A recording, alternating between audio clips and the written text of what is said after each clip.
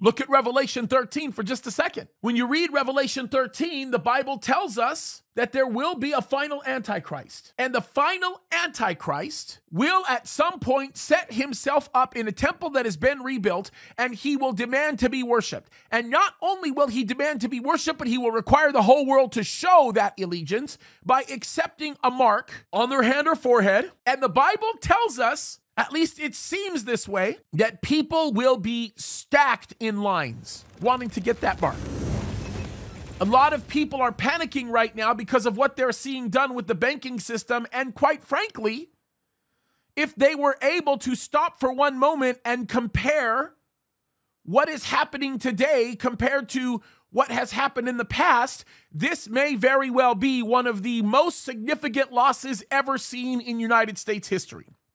I'm not talking about the failure of just one bank. I'm talking about the failure of perhaps the last 3 or 4. The last 3 or 4 failures carry a combined total of significantly more. And when I say significantly more, I mean significantly more than every crisis we have had in all of the year 2000. So if you take from the year 2000 all the way to 2022, every banking crisis that has existed or financial crisis that has existed in that time does not even come close to what we have experienced over the last several months. The enemy is good at lying because you have government officials that are basically saying this is just a very minor recessionary pause, when we know that what it took to bring destruction during the time of the Great Depression was far significantly less than what we're seeing right now.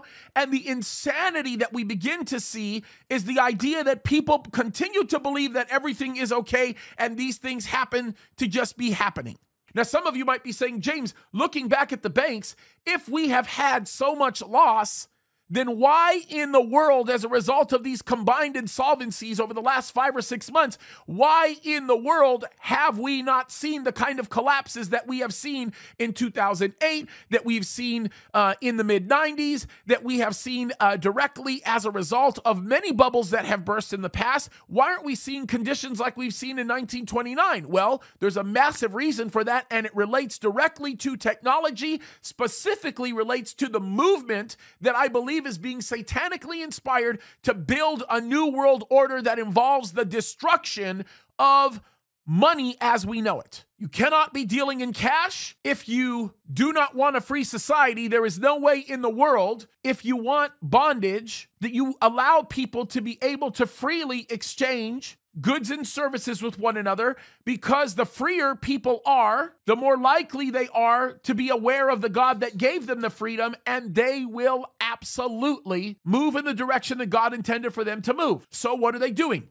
They're exploiting children. It is the MO of the United States government to exploit children. You may or may not realize that, but if you look at what's going on right now with the numerous movements that are taking place, if you live in the state of California or the state of Washington or many other states that are doing this, you will recognize that they are seeking to exploit children in ways that are unprecedented. Perhaps the most significant of those ways is developed from within the context and confines from every aspect of abortion.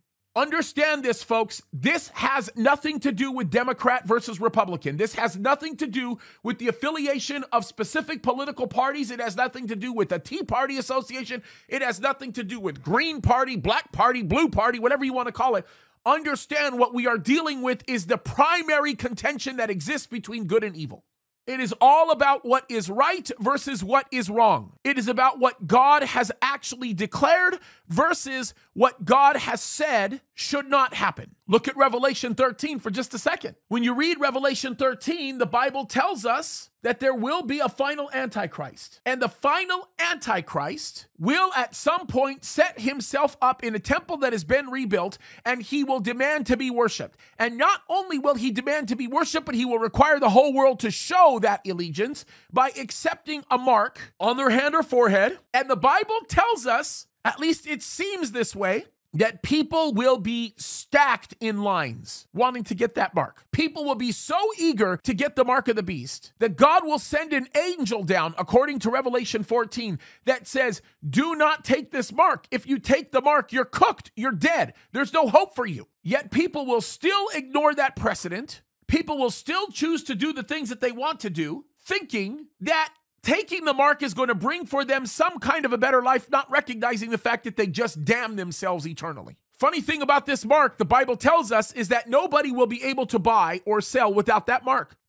There might be a few people in some kind of weird black market, but the reality of it is you will not be able to buy or sell without the mark. And don't get me wrong, understand this. They will create mechanisms that will be used in order to enforce such activity.